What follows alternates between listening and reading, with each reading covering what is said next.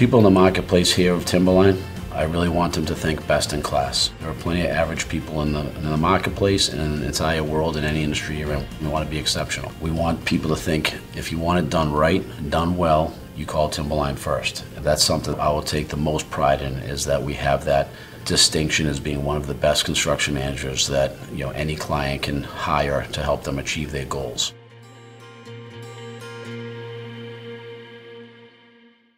And so with that, let's kick off the discussion, and I'm going to hand it over to Secretary Keneally. Thank you. Well, Stephanie, thank you so much, and thanks for assembling this truly all-star panel today. I'm going to vote for easy. This is going to be easy and fun, and it's a terrific group. I mean, to be joined by two of my predecessors, an incredibly valued industry colleague in Bob, and then two other industry leaders. It's a really terrific group. So. Great to be with you. Why don't I just open up with a few comments? I want to be somewhat brief and then hear what this panel has to say about the topics of the day. But it has been great to get back on the road now coming out of the pandemic. As Secretary, I tend to travel quite a bit. Obviously, we shut that down for a period of time last year. But among other things, I have, since the start of the summer, done a 25 downtown and small business tour, getting around the state, literally from as far west as Williamstown, as far east as Provincetown. We did a tour of affordable housing developments, 6 days, 12 communities, about 30 developments. I did a similar tour 2 years ago, but getting back out there. And then now we're in the throes of announcing MassWorks grants and other similar grants through our capital grant programs here, which brought me to Bedford and Burlington and Lincoln and Chelmsford a couple of weeks ago. And a couple of those, by the way, have a real emphasis on life sciences. So it's been terrific to get back out on the road and back investing in our communities. And I will say one thing we've done recently, which I think is really important, is to consolidate a number of our programs into something we call the one-stop for growth. And so taking MassWorks and 9 other programs and combining those into a single front door, if you will, to our capital programs, as always in our efforts to be the best partner we can be for our cities and towns. In addition to traveling around the state, we've got a number of topics on our mind right now as an administration. One clearly is workforce, making sure we've got a prepared workforce for today and tomorrow. We released over the summer a future of work study that spoke to a lot of the trends we're seeing now and really tried to describe a world where we've had obviously a fair amount of economic dislocation in some of our Main Street industries, if you will. We've got more people now working in remote and hybrid manner. Just what does the future mean for all of us? And it called out a few things we have to be really mindful of. One is workforce, to really ramp up our workforce skills efforts, and others to build a lot more housing, and also a real focus on industry clusters that make our state unique, places where the state has a natural leadership advantage. So there's a lot going on here from a housing and economic development standpoint, and delighted to be with you all today. I'm looking forward to hearing what's on the mind of these great panelists. Why don't I kick it off and ask a question that is related to workforce and return to work plans. This may be a question best for Jay and for Deanna, but what are you all seeing now in terms of businesses as they start to come back to the office, both in terms of large and small companies? How are people articulating their return to the office strategies, and what are you actually seeing happening on the ground today? Sure, I can talk about that for a moment. So, we have assets right now that I personally see on a weekly basis from Lowell to Bedford to Waltham, and even in Boston, that have a variety of participation. But the mainstay between them all is that the larger the tenant is, the less likely it is that they are all back in the office. Smaller tenants, 20,000 square feet and below, they're a little more nimble. They have, seems like they have had a chance to develop their process for all of their employees, maybe spread out a little in the space that they're in, give everybody a comfort level. Those folks are back in the office. Sometimes it's still a bit of a hybrid, but they're here and you feel them. Much larger corporate tenants have, in our experience, still have a very small population in the office. What we're hearing from them is that they are planning returns to work right after the first of the year. They also kind of said that back in September, and then some things changed in the world and that pushed, and now we're kind of hearing first of the year. But I do feel like people have gotten their plans in place. They know what they're going to do. And one positive, I think, that people have really come out of this and said, maybe there isn't that big scare that we're going to have to give back a lot of space. I think a lot of us were fearful of that at one moment. We're not seeing this mass exodus and give back of space. If anything, people are saying we're going to keep the space we have and spread out in a little. Jay, what do you think?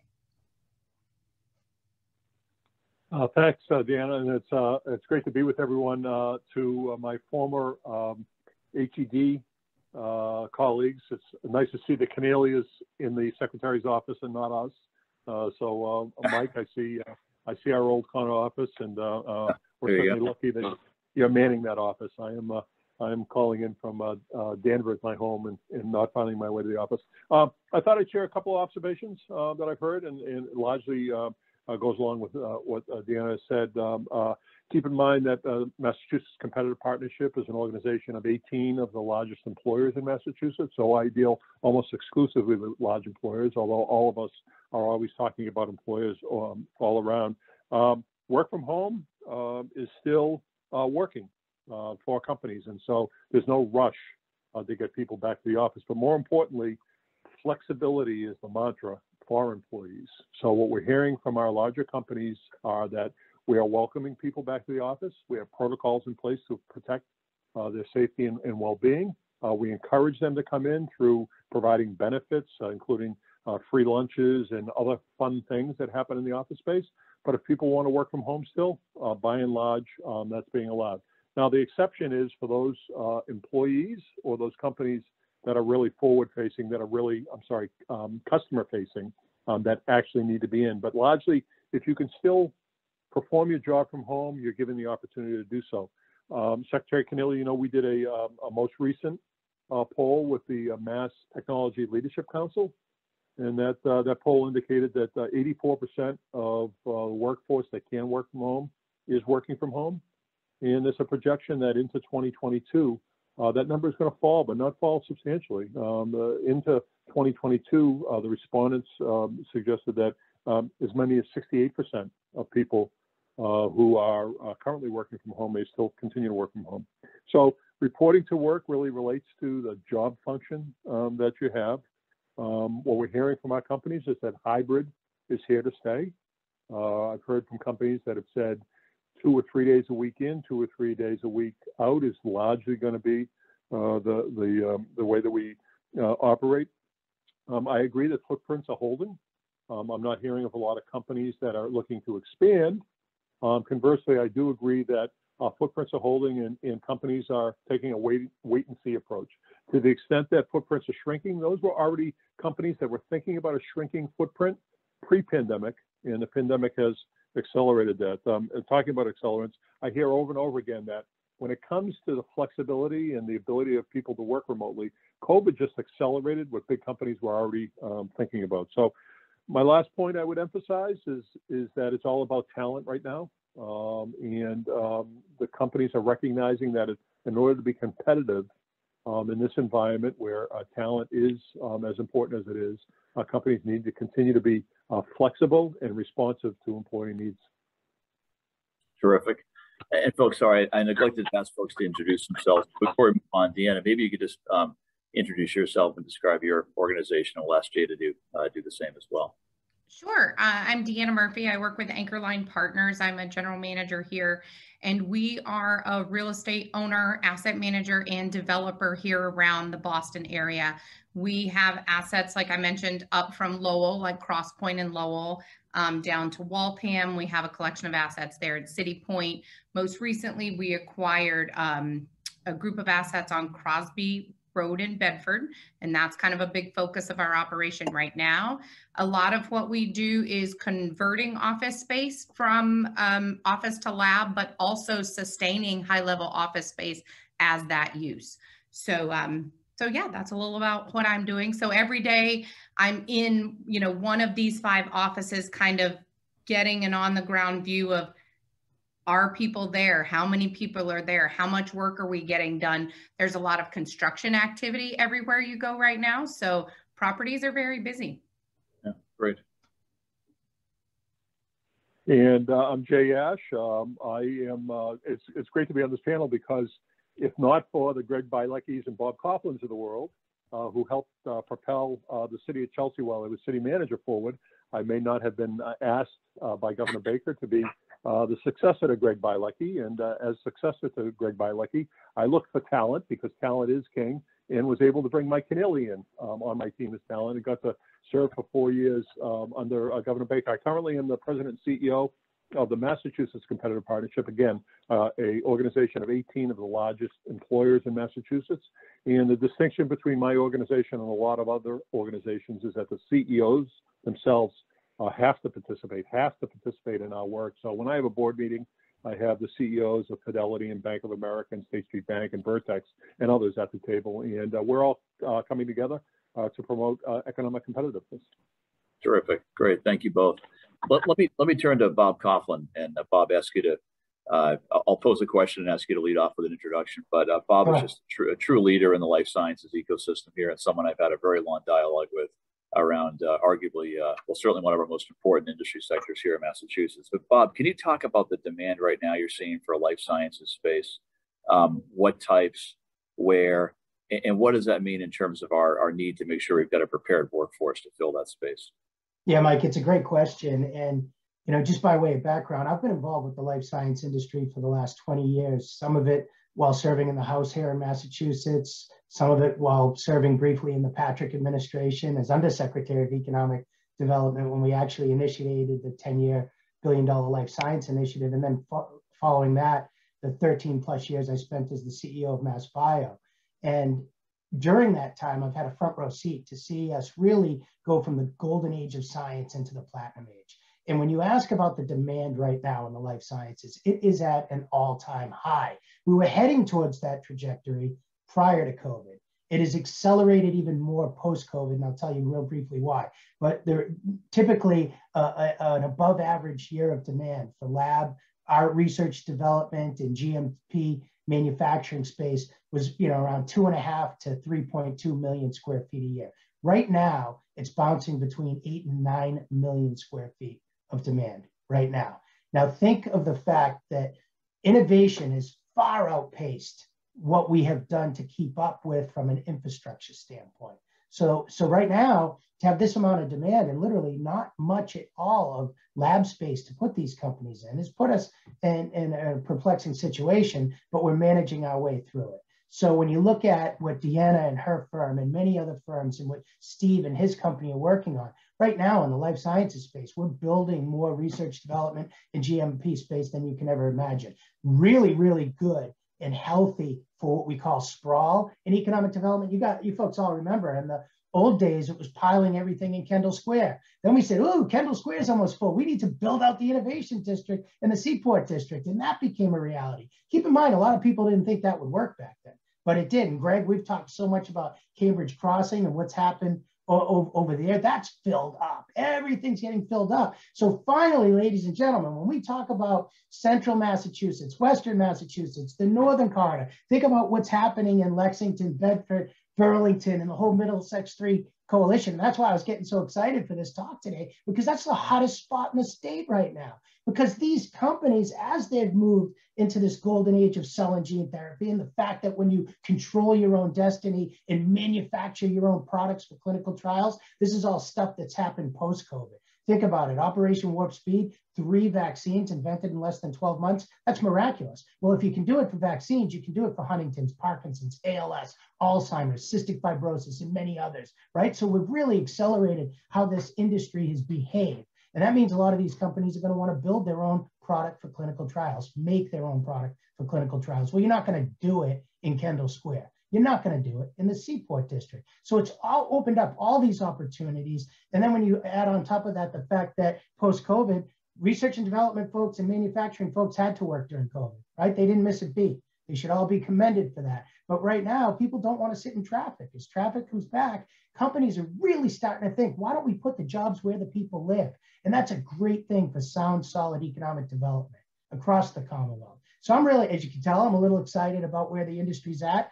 I left MassBio to join Jones Lang LaSalle so I could be a part of helping companies with the challenges that they face right now in infrastructure and growth strategies, et cetera. One thing that we need to make note of, Mr. Secretary, the current Mr. Secretary, right, is that we've grown so much. We didn't keep up with it from an infrastructure standpoint. My fear is that we're not keeping up with a talent and workforce development from a talent and workforce development standpoint. If we continue to grow At the rate that is projected, we're going to need between 30 and 40,000 new people to join the life sciences workforce here in the Commonwealth. We can't continue to steal from company to company. We need to create new workforce. We need to focus on ED&I. We need to focus on creating an on-ramp for people who live in underserved communities in the Commonwealth. And we need to get people excited about science so that they will enter this field, because we're not going to be able to keep up with the growth if we don't bring new people into it.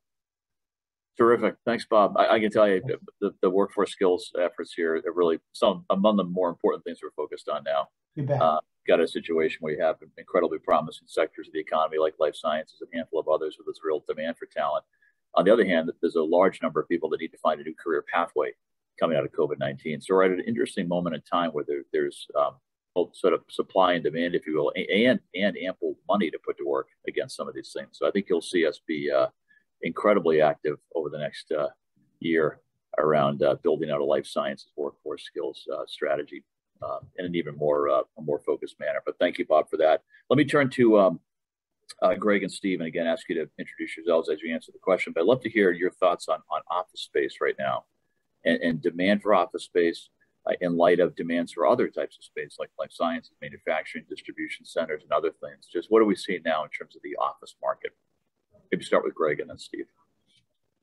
Great. Thank you, Secretary. And it's good to be here with all of you. Greg Bielecki, principal at Redgate.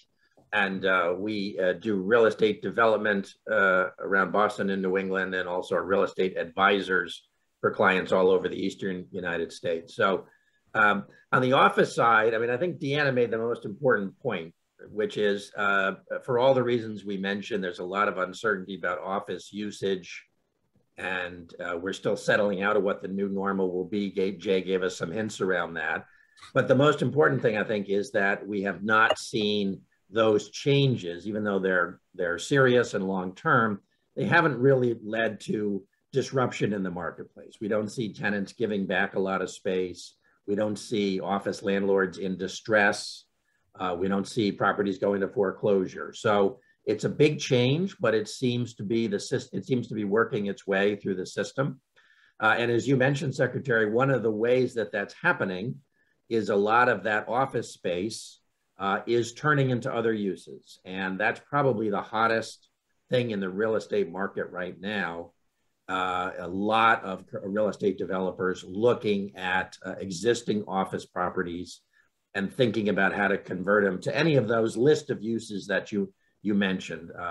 Life sciences, as Bob mentioned, both R&D and manufacturing now, and distribution uses, and carefully looking on a building by building basis. We at Redgate actually bought an old office building right near Deanna on Crosby Drive, 290,000 square feet of space, vacated by Oracle.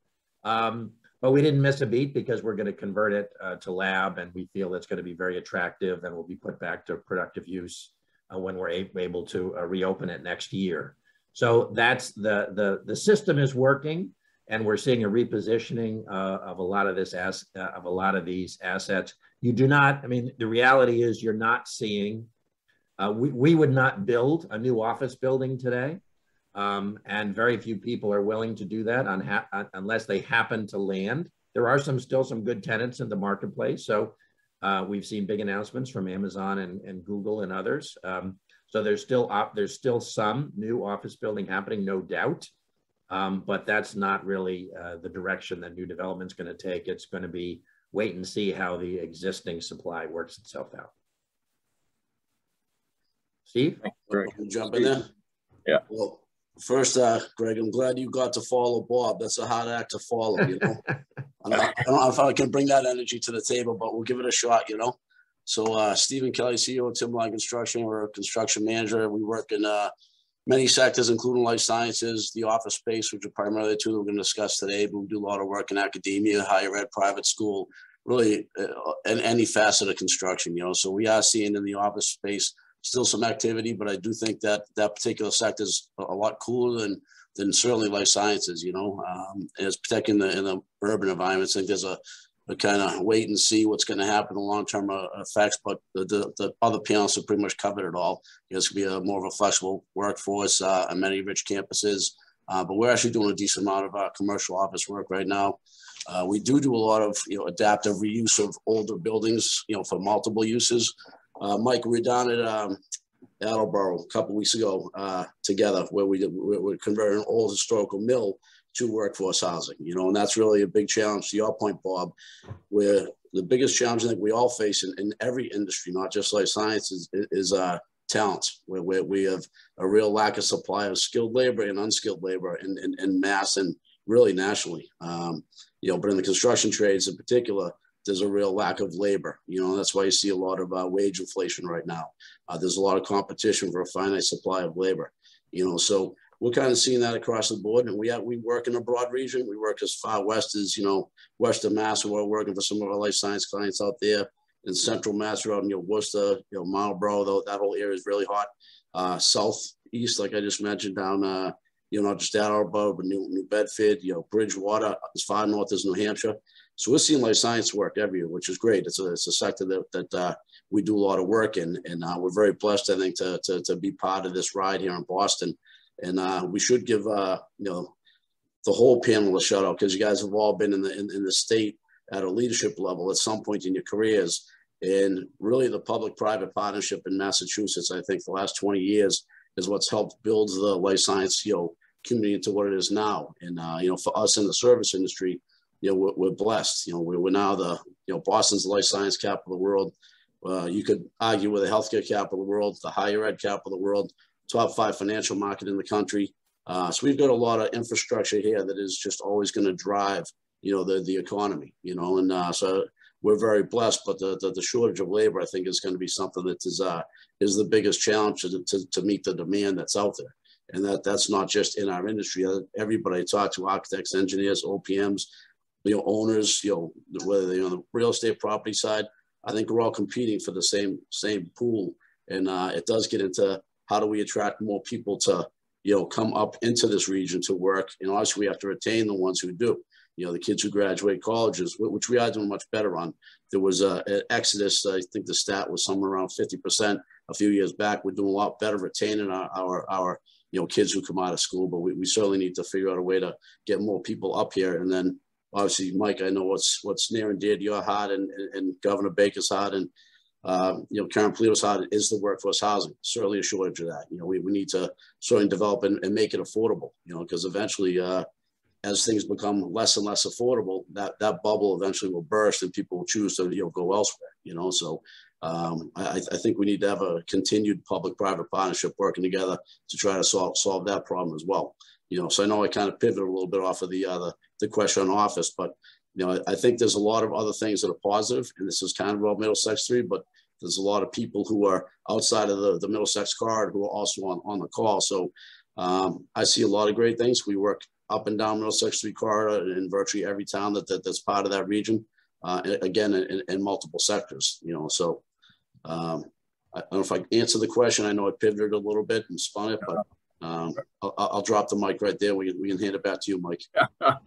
All really good thoughts, Steve. And I will say that our collaborative nature is really kind of core to who we are and how we think and act and work. It's been that way for a long time. And I've heard Bob talk about this a million times, the collaboration of business, academia, and government that's really has made the life sciences industry what it is here. And clearly during the pandemic, we all collaborated in much more intense ways. And so we will look to model that going forward and keep up the good work going across sector. Steve, I do want to get onto housing, but before I do that, I wanted to ask you a question about construction cost trends, and in particular, kind of what's happening with the supply chain these days, and how you see that evolving. It's obviously unprecedented. I think really a global pandemic for the first time. So you got to look at things kind of at a holistic level initially, and then understand how they apply to us, naturally then locally. We certainly think have the worst of it is behind us. Two primary drivers of the lumber industry and the steel industry, because they affect virtually everything that's manufactured. So the peak of the lumber industry was July, and those costs are already starting to come back down. In the soft lumber industry, that is. And the big driver there was really the housing market, but the single market housing started to cool off in July, and you saw it drop about 20%. On average, it's going to be about a 41% increase in the lumber market for this year, but they expect that to go down about 29% by the end of Q1 of 2022. So the good news there is the lumber industry is back fully staffed to pre-COVID levels. So they're going to start to catch up on the demand side. The downside to that is that's really on the softwood side. A lot of your specialty stuff, your plywoods, which is needed for manufacturing a lot of things, that won't correct itself till probably Q3, Q4. And even in the steel market, it's actually very much the same. Structural steel was up 22, 23%. The miscellaneous, which is all the sheet goods, was up about 24, 25%. Some as much as 400% for real specialty goods. And the structural market is, again, both globally and domestically, back to pre-COVID staffing levels. So again, they're going to be able to gain on the supply.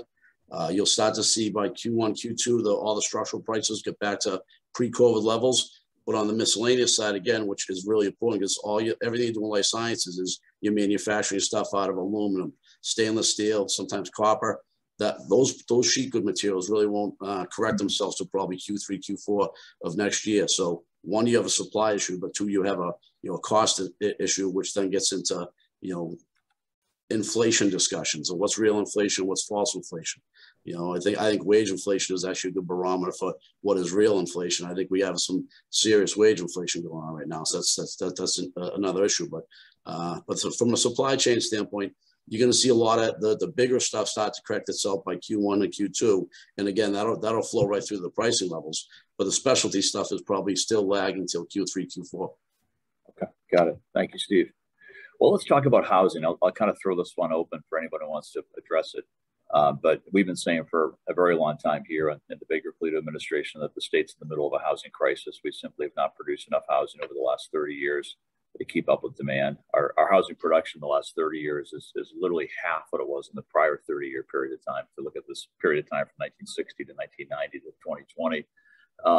And so at a time when our economy is growing, our population is growing, our housing production is falling off, and supply and demand being what it is, we've seen some of the highest and fastest growing rents and home values of anywhere in the country. Just throw this open for folks who want to react to it, but talk about how you're seeing the housing crisis play out in the communities where you're operating, and what are some of the major steps we need to take to address it. I will say from our standpoint, we try to come at it a couple different ways. One is by directly funding the production or preservation of affordable housing, about $1.5 billion so far to produce 20,000 units. And the other is through zoning reform. So we got done some very important zoning reform this year in the form of the governor's housing choice proposal.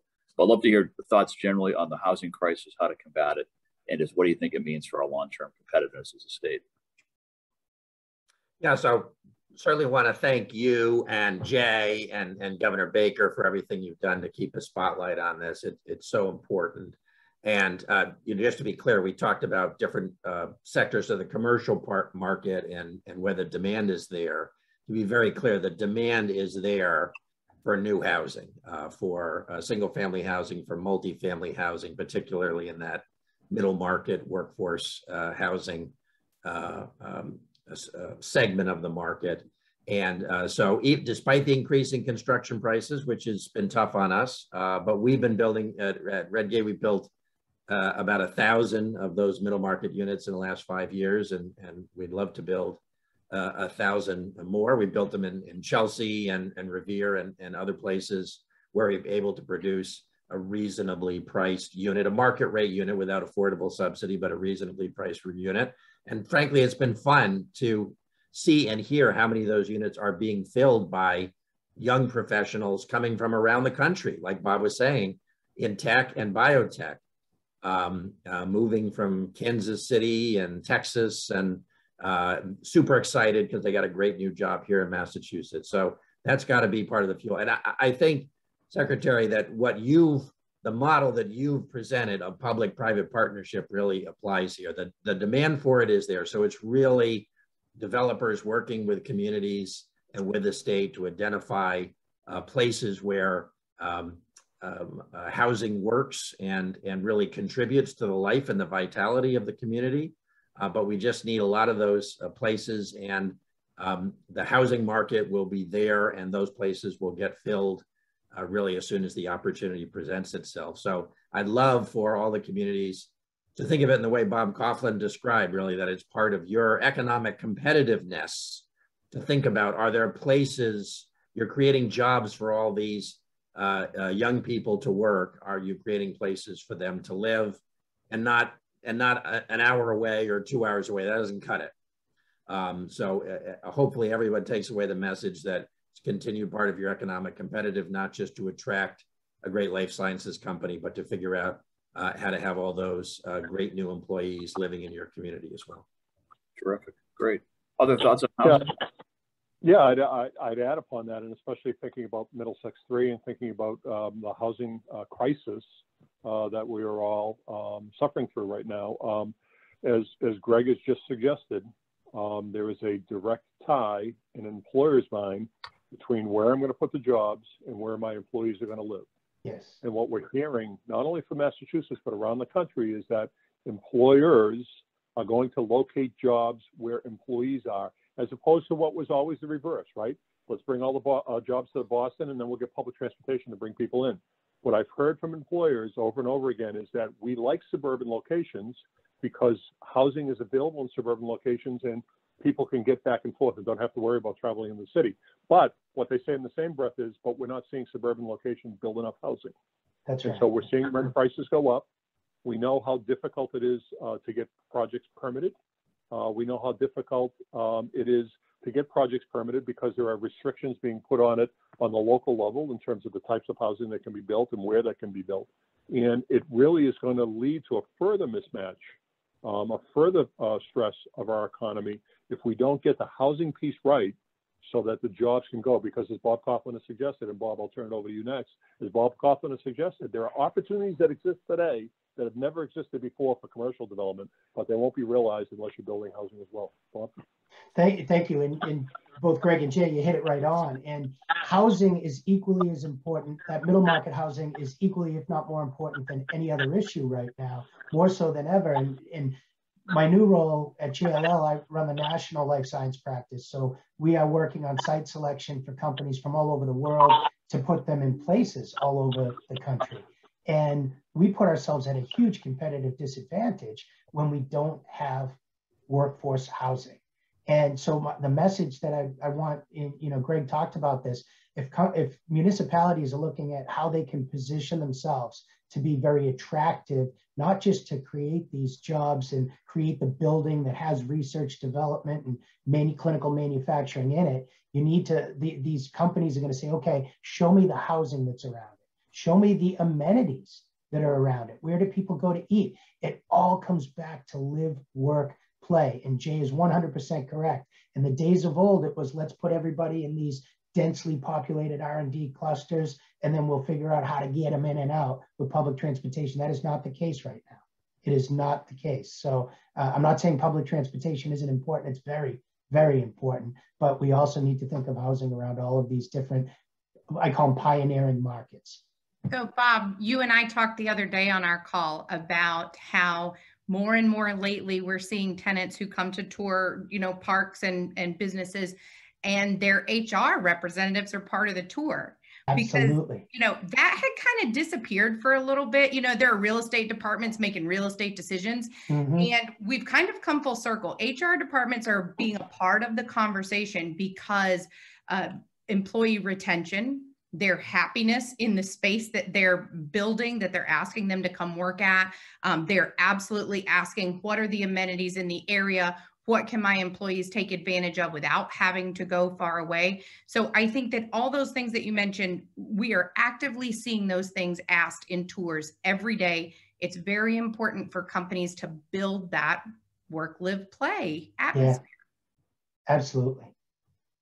Steve, you want to jump in on housing? Sure. I mean, I'd like to, there's kind of a negative connotation with a lot of towns that they all want to have the economies booming, but they don't want to have the multi-unit housings, in their backyard per se.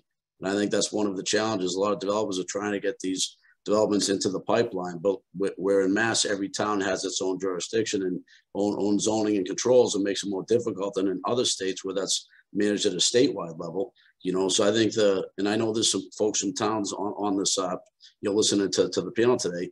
Some towns are very forward thinking and understand the direct correlation between, building workforce housing, then building their own tax bases, which can then fund their schools and their police officers and their firefighters. And some people don't. And I think that the largest challenge is people want to spend the money. There's a ton of capital to be invested here in Boston. I think we're one of the tops in the world in terms of where VC money comes. but we need to get the workforce housing in place so we can then hit the demand on what we're trying, all the growth cycles. So I think the key to that is that public-private, partnership / relationship.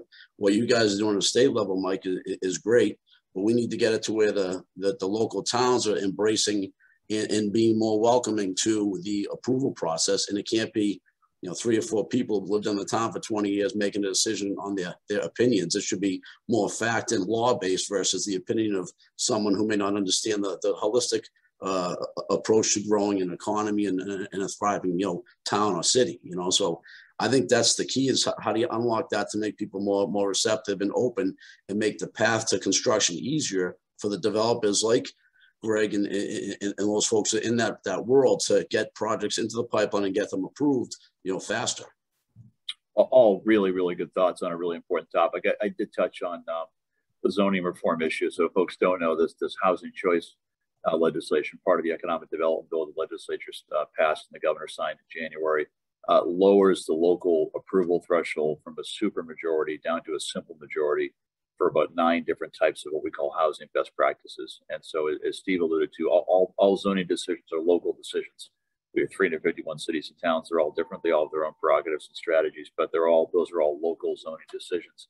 And what Housing Choice does simply is lowers that threshold from 2/3 to a simple majority. We think it's going to have the effect of unlocking production of all types of housing all across the state. I think it's really, really important. But as Steve alluded to, it does depend on individual cities and towns saying that they want more housing and having the will to make it happen. So it's very, very important.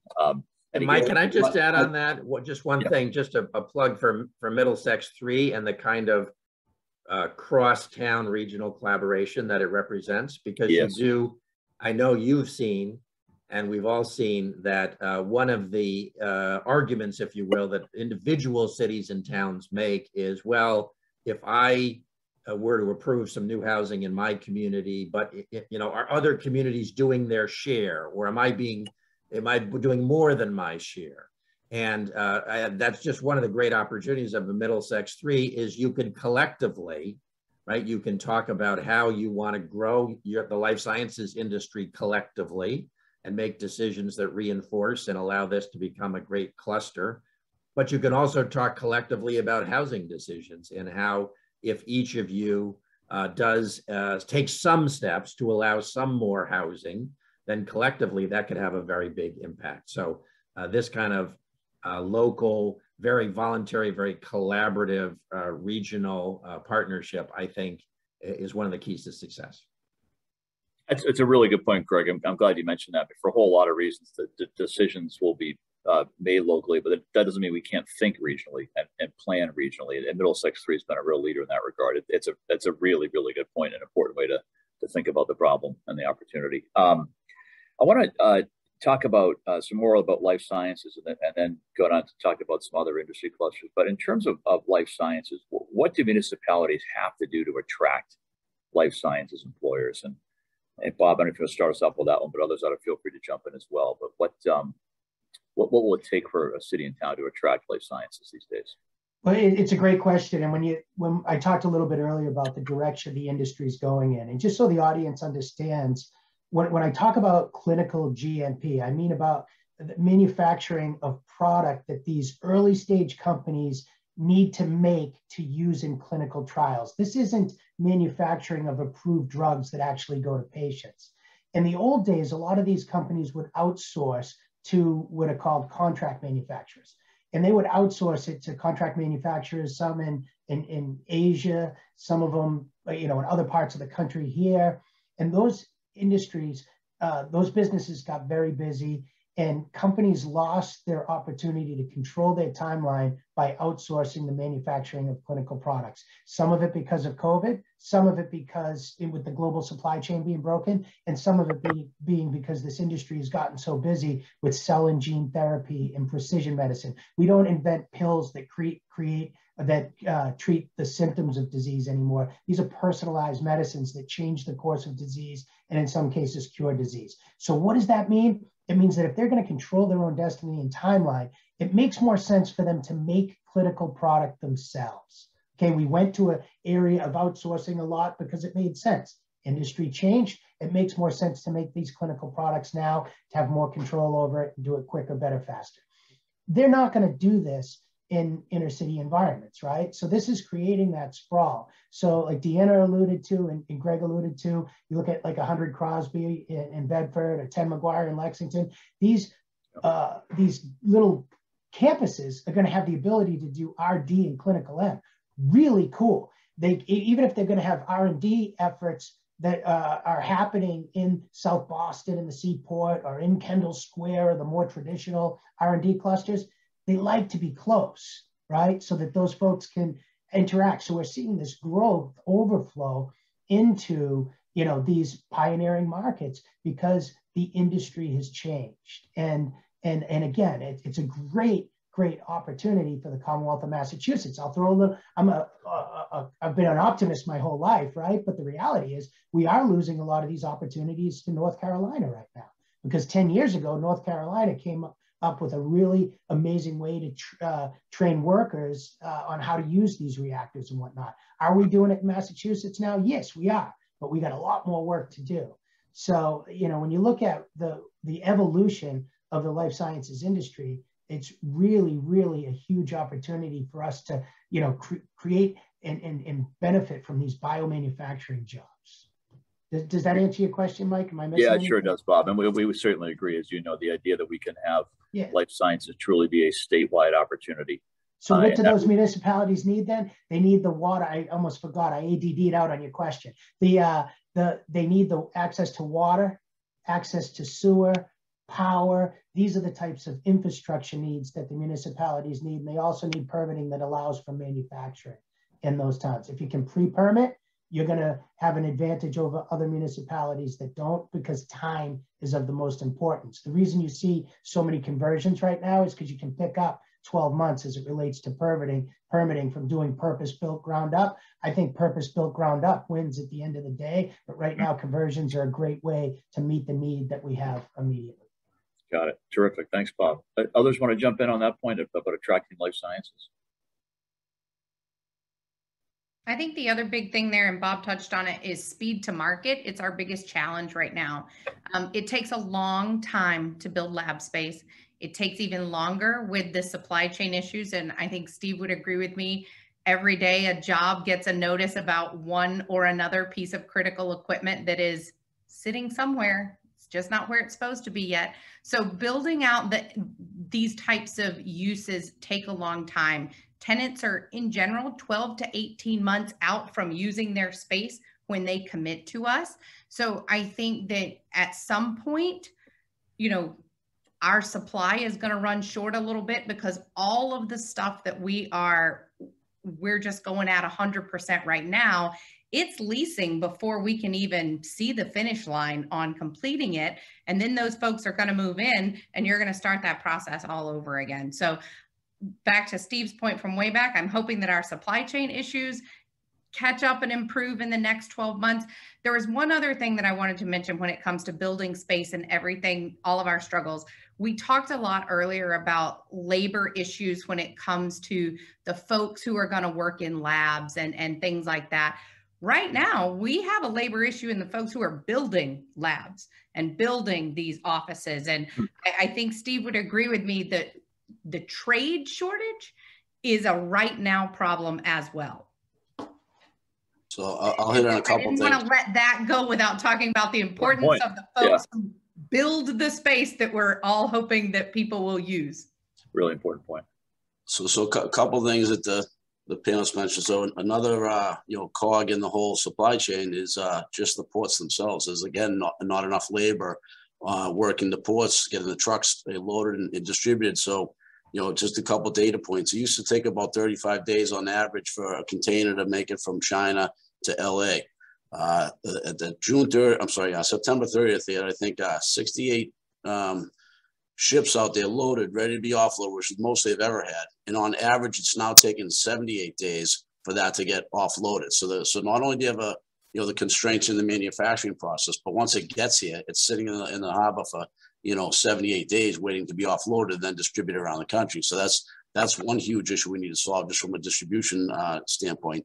Bob touched on, the infrastructure needs. So we do a lot of reuse of existing buildings, but when you start going into like CGMP, facilities, the demands, they have a much more intense infrastructure, water, sewer, but the power can be 3, 4, 5 times what these buildings currently have for service, available. So there's a lot of infrastructure improvements that need to be made to accommodate a lot of these buildings to try to make it work. But inevitably, it usually happens because the speed to market play is huge. If it's a 12-month differential in the life science world, that's dramatic. It's never seen success and failure in a lot of cases.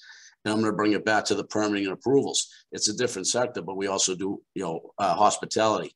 So we were building a ground-up hotel about 10 years ago, and that same developer had at the start of the process in the same parallel path, coincidentally in North Carolina, which Bob just drew reference to in the life science world.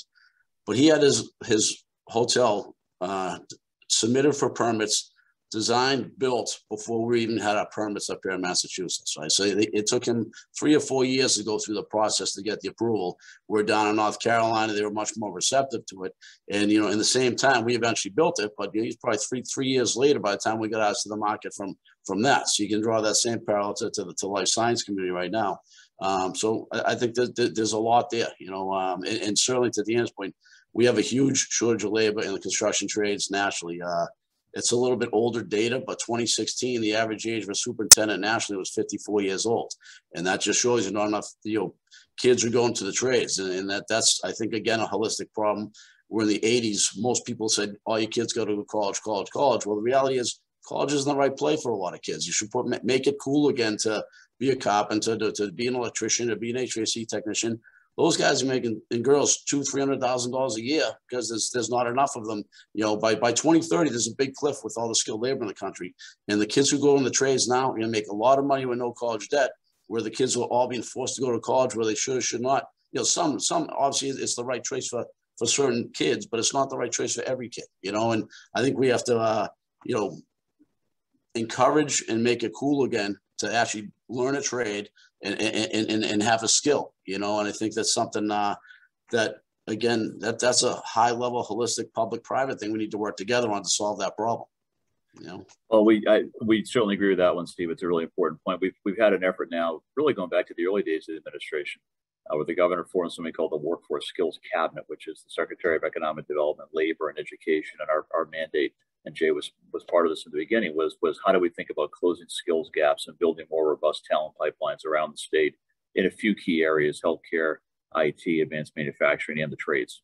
And so there's a real demand there. And as you said, there are real opportunities there. There's a question in the Q&A around local zoning as being an impediment for life sciences. Anybody want to touch on that one? Are we seeing that on the ground today? Bob, I'm going to expand the question and ask, if I could, Secretary, to ask Bob the question. We hear this all the time from communities. We want to be a life sciences community. Bob, the question in the chat is, distribution is taking up lots of land that could go to life sciences. My question to you is every community a life sciences community, or should communities do an assessment, an internal assessment as to what they are likely to get and then plan their zoning accordingly? I'd love to hear you respond to that. It's a great question, Jay. And one of the things that MassBio is working on now, I'm not the CEO of MassBio anymore, but I'm still on the board and I'm on the Economic Development Advisory Group subcommittee. They're coming out with a guide for municipalities on what it takes to actually be set up in a way that is friendly to the life sciences industry. If you don't have sewer, there's a good chance you're not going to capitalize on GMP purpose. It's not going to happen. So there's things like that. So when you look at the bio-ready community standards, first it comes down to, you've got to make sure that your town bylaws don't exclude certain types of research. These are just outdated town ordinance and bylaws. Simple things like that town meeting can change, all the way up to having pre-permitted sites that are ready to go. A lot of municipalities won't let you get permitted for this use unless you have that tenant in hand, and then it's going to take another year just to go through the town meeting process. Well, that's not going to work because these companies don't have that time. Time is more important than money in many cases. So there's so many, like you use the town of Norwood as an example right now. They weren't a very bio-friendly community in years of past, but look what they've been able to do by changing the way they're set up. And now Moderna has a big biomanufacturing facility down there. And that whole Route 1 corridor now is very attractive to companies that want to do GMP. So yeah, you got to have the power, you got to have the sewer, you got to have land available that's permitted and ready to go. It helps a ton if you have a director of economic development that works in that town that can be that ombudsman, that direct point of contact, kind of like the Life Science Center is for the Commonwealth of Massachusetts. It works so well. It works so well to have that one point of contact. So, you drill that down into the community level and keep your eyes open, because I don't want to let the cat out of the bag, but Mass Bio is working with all of their partners, Mass Econ and the Mass Life Science Center, to make sure that this guide for municipalities is ready after the first of the year and can get out there to everybody. Terrific. Great.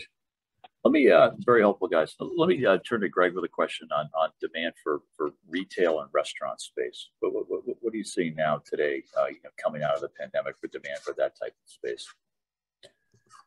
Well, it's similar to what we talked about for office space. I mean, it's even more struggling than that. So that there's really very few people thinking forward about new construction and development in retail and restaurant. And the focus is on how do you manage the existing inventory and sort of avoid those distress situations that I was talking about earlier. So it's a big focus. And I know, again, compliments to you, Secretary and Governor Baker, huge emphasis on small business support across the state. Great example of public-private partnership. We have come to realize and appreciate more than ever that a lot of these local businesses are really anchors of our community and what we like about our communities, and they need help, and they weren't going to make it. And it was going to take a public-private partnership to get them through. So the focus, I think probably your shop, you're seeing it, and I think the market's seeing, is really focused on how to help